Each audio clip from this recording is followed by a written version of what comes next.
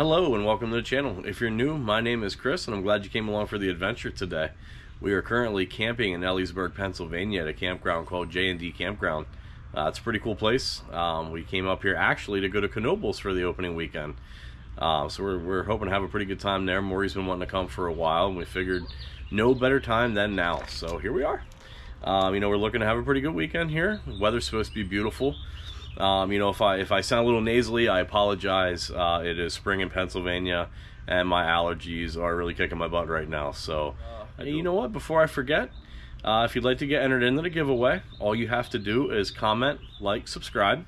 The keyword for today's video is going to be happy, because the gentleman that brought us in here and took us to our site today was definitely incredibly happy. He really, I hope, set the tone for an awesome weekend here. Definitely had some incredible energy, loving his vibes, just a really cool, down-to-earth dude. I apologize, I don't actually know his real name, but just a really friendly gentleman. So yeah, but anyway, like I said, we are up here to go visit Knoebels. There's a couple attractions that we would like to see, Phoenix being one of them. Of course, we got to ride the train. I'd like to do the sky view and the haunted house. Looks like we're gonna have a great weekend for weather. Don't know if we'll be able to get to all of that. It is opening weekend. I don't know. I haven't been here since I was a little kid, actually. So, I don't know how long the lines are going to be. And we kind of have a little bit of a short window to be able to go and do everything. The park only opens at 12 o'clock. And we got to get back. We have our dogs with us in the camper. So, we can't be there too long. But, yeah, so I hope we're going to be able to do the things we want to do. And if Knoebels is your thing, or amusement parks are your thing, I hope you stick with us and check it out, because we're going to have a pretty good time today. So without further ado, let's get this adventure started.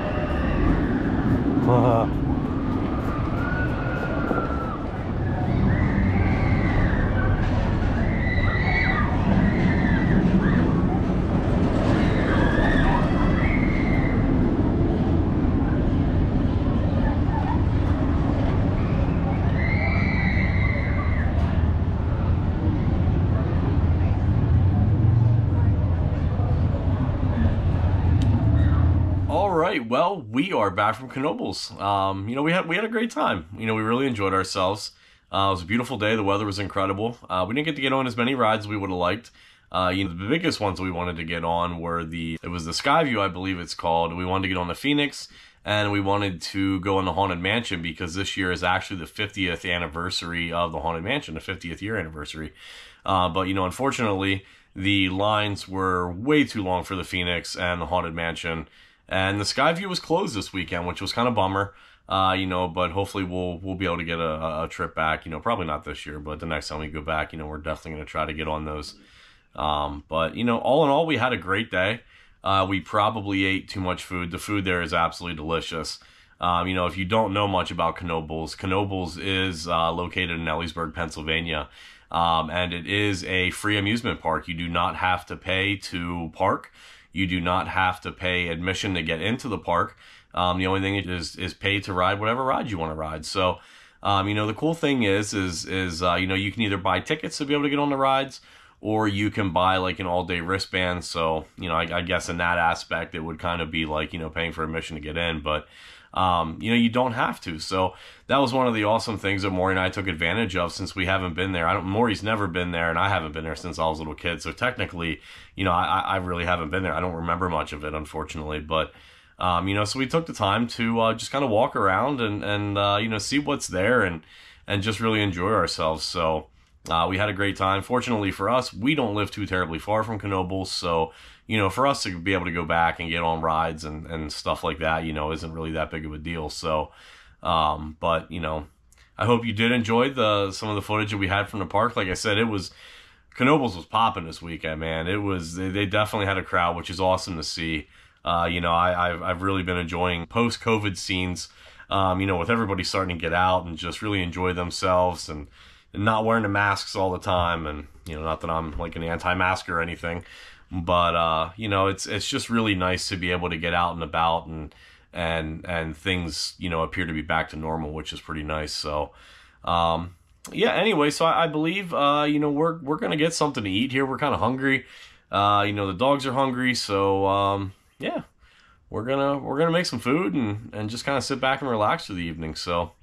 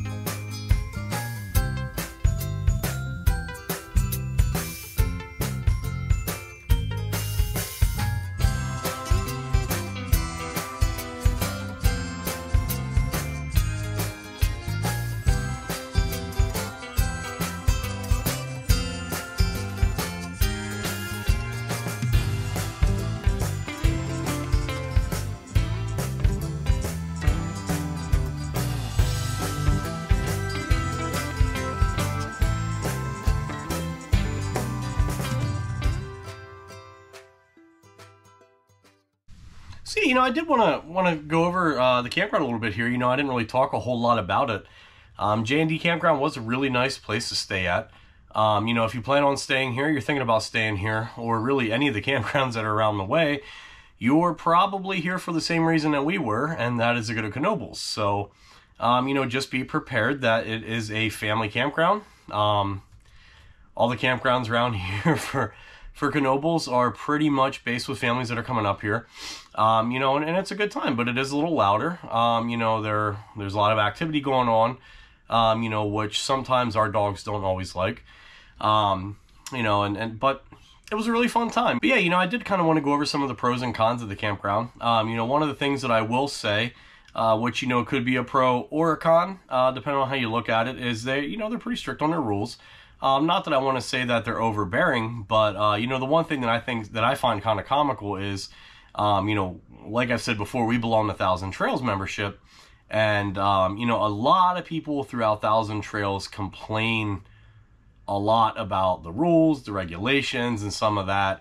And I think it's kind of funny because really anytime that we go outside of the Thousand Trails network, whether it be we go to state parks, or we go to privately owned campgrounds or public campgrounds, I would have to say that their rules and regulations are far often more strict than what they are in Thousand Trails. You know, I'm not saying by any means that Thousand Trails is a free-for-all, because it's not. You know, they have a very good system and they're very good at what they do. But what I would recommend, and I mean this with the utmost respect, is if you belong to Thousand Trails and you may be one of those people who complain about their rules or things that other campers do when they come into one of the Thousand Trails resorts, you know, it might be a humbling experience for you to go out and just try going to a different campground sometime, you know, outside of the Thousand Trails network, and see what other public and private campgrounds are like, because I think that you may realize along the way that things at Thousand Trails aren't nearly as bad as what they are. You know, and the other thing that people have to realize is since COVID hit and the traveling world has completely shut down, you know, and granted it's open again, you know, but people turned to camping, and you had a lot of people who weren't necessarily, you know, acclimated with the, you know, the do's and don'ts of camping, or you know, the respect, or just kind of the common courtesies that a lot of the older people in the RV community, you know, take for granted, and it's just things that we do. You know, I, for one, when I had started camping, you know, I was a little bit more of a partier and get out and drink and so on and so forth. You know, so obviously that does rub people the wrong way at times, you know, if you're getting out and having a good time. But, you know, you also have to realize that you are simply there for that. You know, as long as people are being respectful of others, you know, it is okay to go out and have a good time. You know, there's nothing wrong with going out and listening to a little bit of music, you know, as long as you're within the quiet hours and you're not blaring it that people can hear it, you know, multiple campsites away, you know, and have a game of cornhole and whatnot, you know. But I think some people, at least when we go, or you know, the comments that we read in some of these Facebook groups with Thousand Trails, and how these people want to get on and just castrate other people because, oh my God, their kids are riding bicycles, and where are the parents, and people are speeding, or people are doing this and that. You know, my recommendation for you, and yes, I'm not going to sit here and say that it doesn't get frustrating or it doesn't get annoying, because it certainly does at times. But what I would recommend doing is, you know, these people may be new to camping. And one thing that I've noticed, and even myself, you know, when Corona hit and we all had to shelter in place, we experienced a different world that the majority of us had never experienced before. It was different. And now coming out of that, you know, I almost kind of feel like people forgot how to interact with each other, or forgot how to talk to people. You know, and a lot of times people would much rather go on the internet and blow you out, instead of just kind of walking up to you and having a conversation and maybe explaining to somebody, you know, this is kind of how things go. And obviously, you know, you want to do it in a respectful way. And you're not always gonna, get people who are going to be 100% receptive of that. I mean, I've had situations as well where, you try to explain to somebody, why you do or don't do something, and just kind of try to better acclimate them into the RV community. And it's also backfired and went, sorry, my GoPro overheated there. But anyway, I guess the point that I was trying to get to there is, don't be afraid to go up to your neighbors and introduce yourself, and just help people if they need help. The RV community is a very tight-knit community, and we like to help each other. If you have an issue, don't be afraid to ask somebody, how to be able to resolve that, because everybody has tips and tricks. Everybody does something probably a little different, or, they have their own method to their madness. But, on the other hand, we are more than willing to go out of our way to be able to help somebody in need. So don't be afraid to talk to your fellow campers. And anyway, so some of the pros and cons about J&D Campground, like I said, there's not really a whole lot of cons. They do have some stricter policies. You're not allowed to have tents there, and you cannot have anything on the grass. I don't know if that is a permanent thing, or if it was more just so, because maybe they have some grass planted. I did know at our site that we were at, I noticed that there was some hay on the ground, and the grass was a little bit longer. Like, they hadn't come around and cut the grass that was in our area. And I would imagine that's because that they have grass seed planted. And that was on me. I did accidentally, set up our little outdoor canopy thing that you'll see. I set that up partially on the grass, but the only reason that we had really set it up to begin with is our dog stays in there. So when we go in to watch movies, instead of her being on a leash and get tangled around our chairs, it's easier for her to just kind of roam around inside this little screen enclosure that we have. So, that was why we had that set up. But, outside of that, yeah, it was a really nice, well-maintained, well-kept campground. Like I said, the staff was very friendly. Their restrooms were clean. They had a really nice laundry facility. The pool looked like it was a little on the small side, but on the other hand, again, the people who go there are mainly going to Knoebels, I would imagine. So Knoebels does have a swimming pool. They do have water attractions there, if it's a hot day. So I don't really think that would be an issue that their pool's on the smaller side. The only other thing that I saw they did kind of have a lack of a campground store. I am used to going to other facilities that have a little bit more to choose from, especially if you are in need of something. 𝖬𝖎𝖓𝖏 is kind of really in the middle of nowhere, at least that I have seen. So you're going to have to travel somewhere if you do need to get something for your RV. Luckily we didn't, but we have been in a situation where we've needed something before and we're able to get it from the campground store.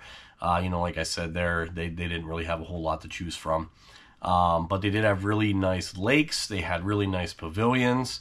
Like I said, everything was really well upkept. I want to say the favorite part about where we stayed is right back behind. There was like a little rock area there where they keep their dumpsters, and down behind the dumpsters is a walking path that you can make your way down to a pretty big stream that's down there. And Maury and I just sat there and really just enjoyed our evening, before we went back and cooked supper. So we had a really good time. Like I said, I would recommend it. I know Lake Glory gets a little full, and Knoebels campground itself gets very full because it's literally, you're right there beside the park. But I would, if you can't get into those, there's nothing wrong with checking out J&D. They are actually closer than Lake Glory, but they do not offer a shuttle service to the park, which is kind of a downside. But again, parking's free. You don't have to pay to park. You can get right in there, and no issues. You have to walk a little bit, but it was a really good time. I mean, you're going to amusement park to walk around, so I wouldn't necessarily say that that's a con, but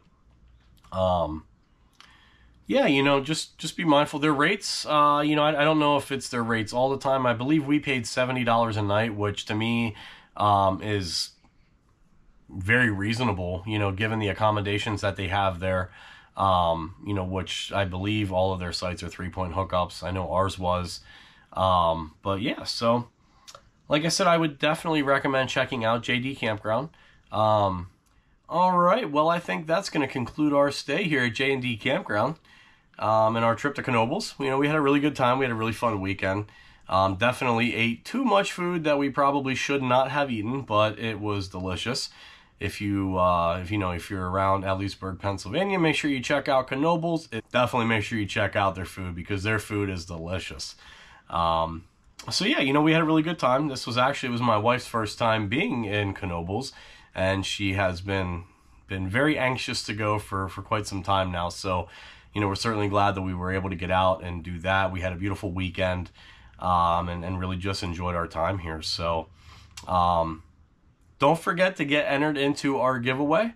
The keyword for today's video is going to be happy, because you know, the gentleman that greeted us when we first got to this campground was certainly an extremely happy fella, and you know, definitely made our stay at J&D Campground you know, a very memorable one. So you know, we will be back in the future. I hope that you guys decide to check it out as well. I will leave a link down below to their campsite if you would like to be able to make reservations for them. When we were there, they did say that they had some reservations available still near September and October, but I believe they close like middle of October. So yeah, make sure you check them out. And like I said, if you like this video, make sure that you comment, like, subscribe, and we'll see you on our next adventure.